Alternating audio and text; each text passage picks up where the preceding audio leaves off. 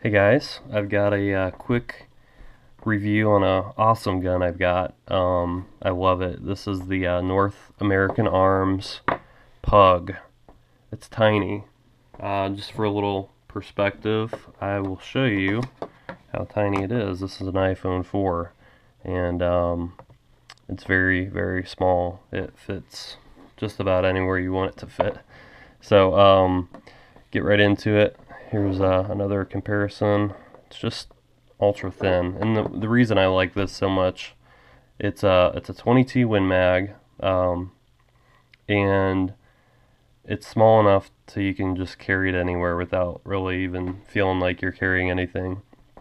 And I like that because some of the bigger guns, when I'm carrying them concealed, I realize I end up leaving them at home because I don't want to carry them. So I think this is the perfect alternative to not carrying anything. I know it's underpowered, and but it will still deter someone if you need to defend yourself.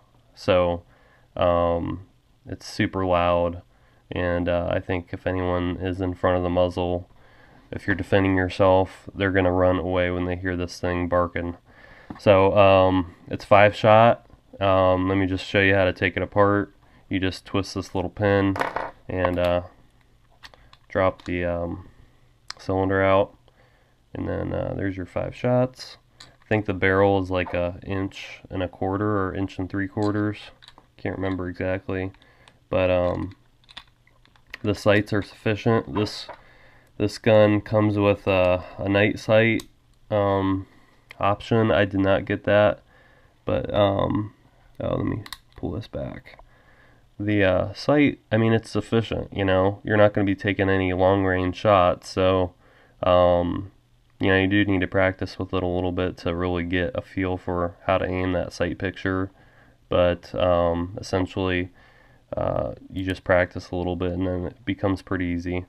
The grip is nice and large, even though the gun is ultra tiny. It's good enough, and it is what it is. So great gun.